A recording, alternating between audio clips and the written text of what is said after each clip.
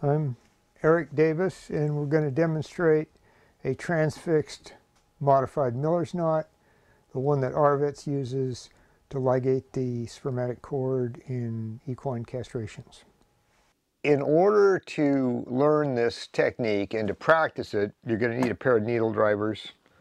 You need some suture material with a needle on it. The suture material should be some sort of braided material because we use Vicryl rather than practicing with monofilament, which has different handling characteristics. And then you need some sort of plastic tube. This is latex tubing. It's fairly flexible, and we simply have it attached to a board that's covered with a huck towel. So it's pretty simple, inexpensive. You need these supplies.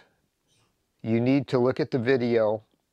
You need to look at the video several times, and then you need to practice while watching the video. Stop it repeatedly. The important thing is to do the series of suture manipulations in making the Miller's knot and the transfixation correctly. Don't cut corners.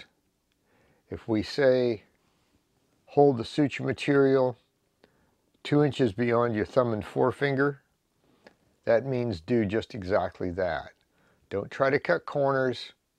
Do it right every time. Do it very slowly at first, and then you'll be able to pick up speed and become more efficient later.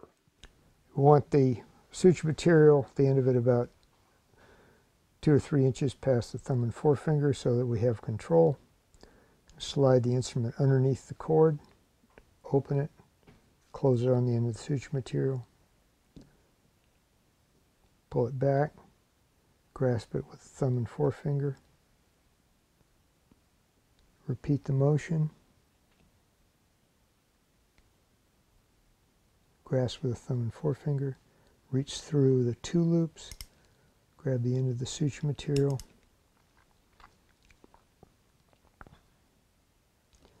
and then pull it tight. That can be done either by tilting the needle drivers or utilizing the thumb to pull it tight. Then we're going to put a half hitch on top of that.